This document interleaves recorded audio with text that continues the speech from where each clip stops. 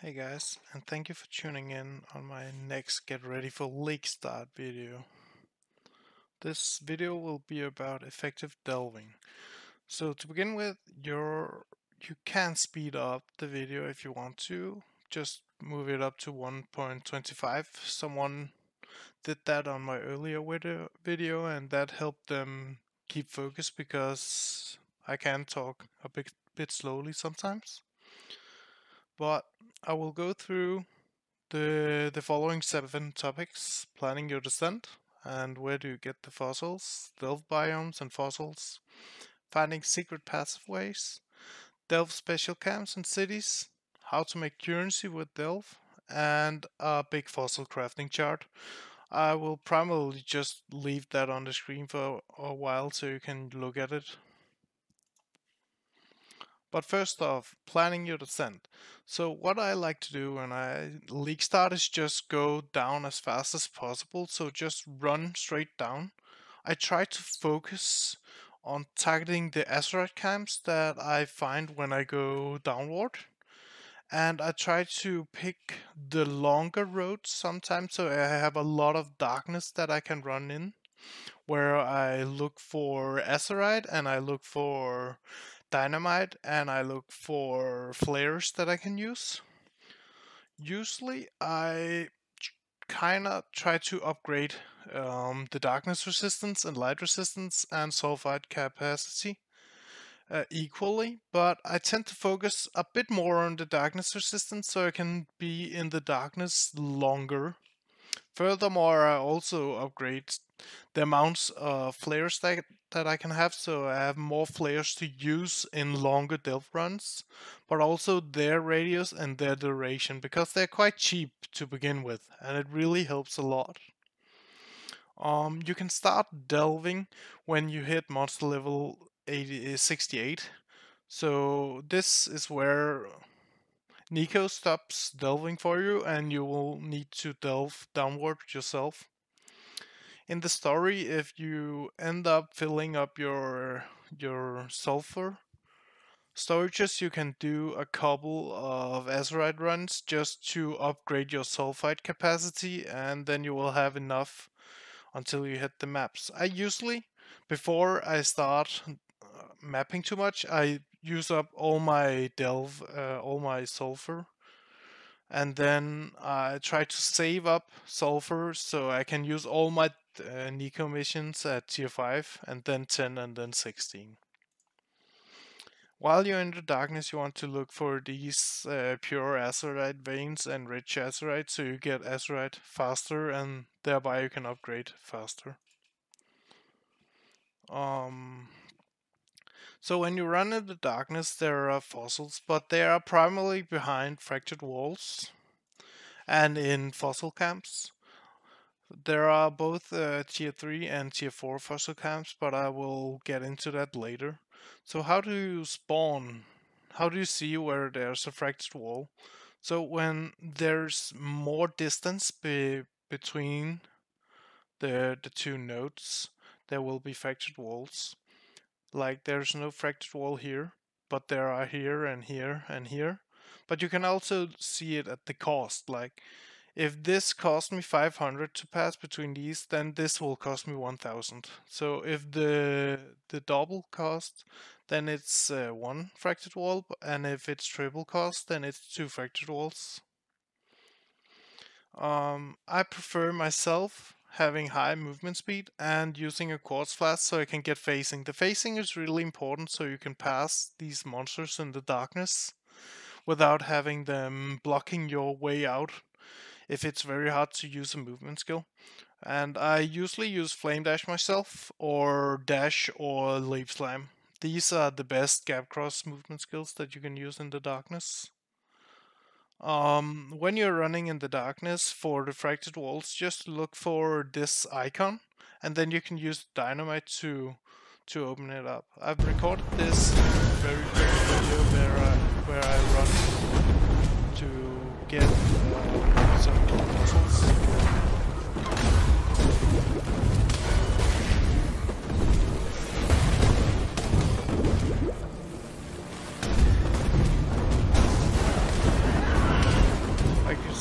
here I find a fossil just out in the open. And here are fractured walls where I use the dynamite on, and I find some choking fossils in here.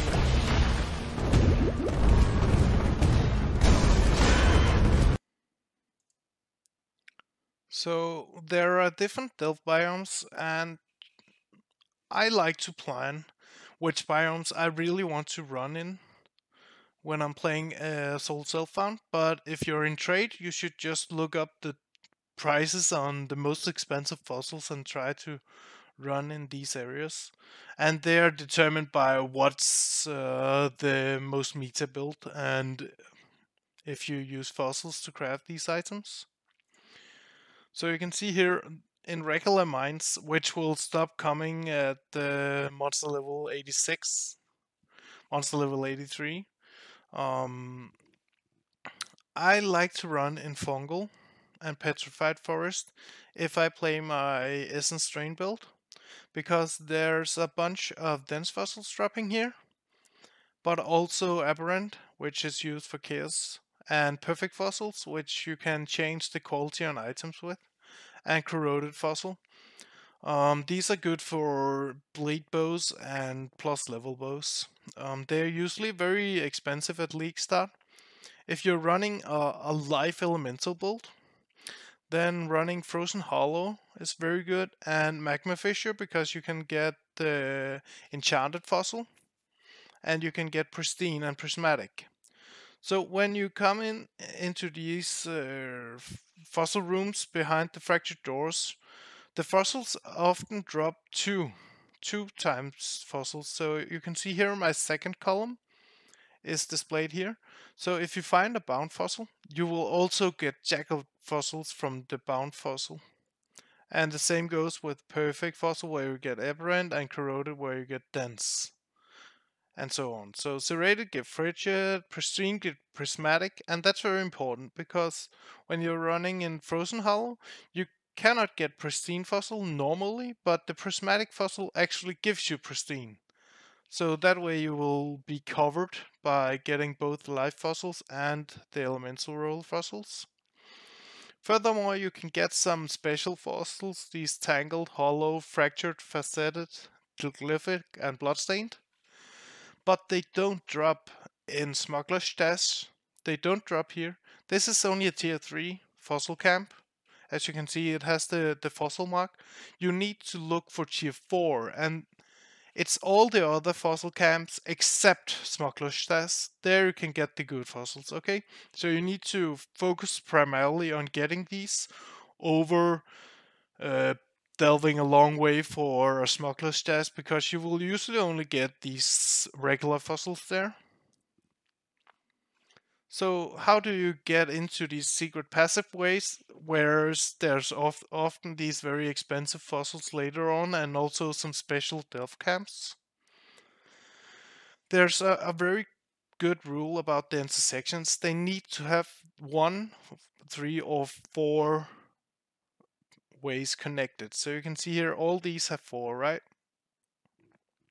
And we want to get into this.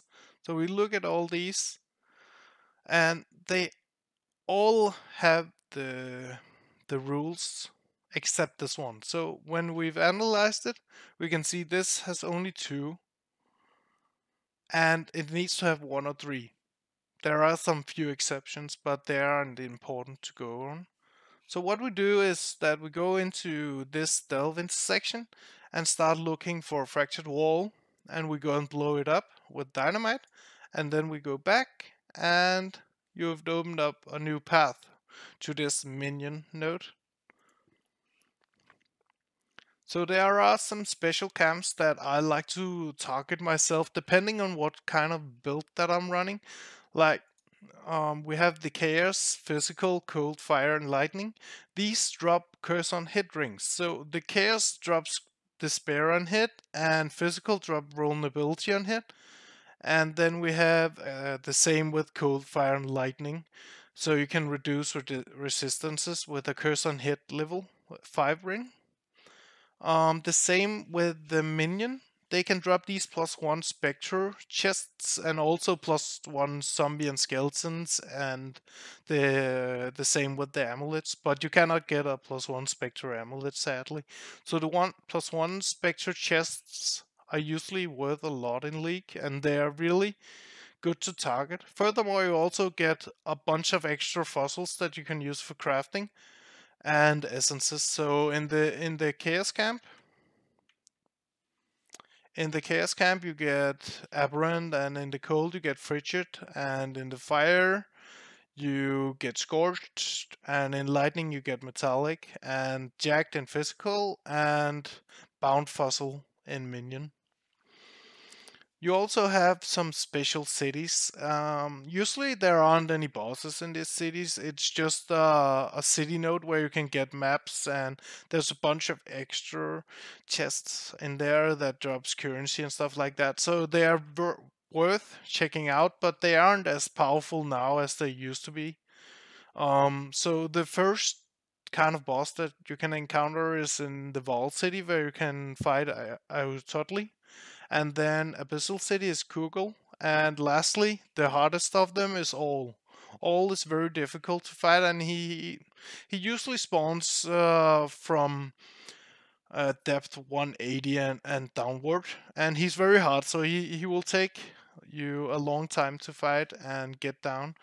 But the thing about also with the Delve bosses is that they get harder the deeper you get and the more mods they get. So if you find one very early with no mods, they can be very easy, but they can also be extremely difficult. So how do you make currency with Delve? Instead of trying to auction off one fossil at a time, just save up a bunch of fossils and sell them in bulk. The same you can do the same with the 1 or 2 socket resonators that you can buy from Nico himself with their despair azurite you have. So the small ones cost 200 and 300, and the large 2 socket cost 500 to 750, and then it's not worth buying the 3 socket resonators usually, because people usually craft with 1 or 2 sockets.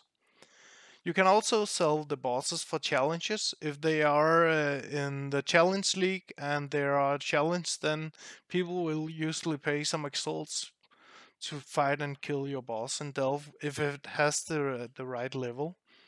The +1 Spectre chests are usually worth a lot, and also the curse on hit rings can be worth a lot early league. So when you go into pathofexile.com/trade, you can click on the bulk item exchange, and then you can look at people's stock. You can say that they need to minimum have 10. So you don't compare prices with people that don't have many fossils, because they are usually cheaper, and it's just stupid. So searching this, going down to the first one that sells 10, that was 150 KS, and that's in this league. Usually they will be more expensive because it's so easy to craft and harvest. So what you do when you want to list it yourself is you put it into a premium stash and set that for public, and then you put on the negotiable price on chaos. The first number you list is the price that you want, and then you divide by the amount you want to sell. This way they will always be listed like you want to sell 10 at a time and you want 150 KS, but they will also be listed for 15 KS each. But the you will also say in the bulk trade that you want to sell 10 at a time. So in this big chart that I've put in here, I will just leave it on the screen for a small amount of time so you can see what the different fossils do. In my guides, I usually try to say which fossils are good to craft with. I like crafting chaos gear with aberrant fossils, and I also like crafting belts with dense fossil or pristine if I need life or energy shield, and then I like using the sanctified fossil on belts um, alongside prismatic, because that way you either get life or energy shield and you get resistances, and then the sanctified fossil will make your rolls lucky but also prefer higher tier rolls. And on the belt you don't want special rolls, you just want very high tier. The same goes with boots, where I like to use the shuddering fossil because it removed the mana modifiers but also add speed modifiers, and either pristine or dense, depending on if I want energy shield or life, because it removes the other option. And then I also like to use sanctified on the boots, because that makes the movement speed higher rolled and the life higher rolled. Okay, that was the short video. Thank you for tuning in. Remember to leave a comment if you have any questions, and remember to subscribe. Have a nice weekend and see you next Friday. Goodbye.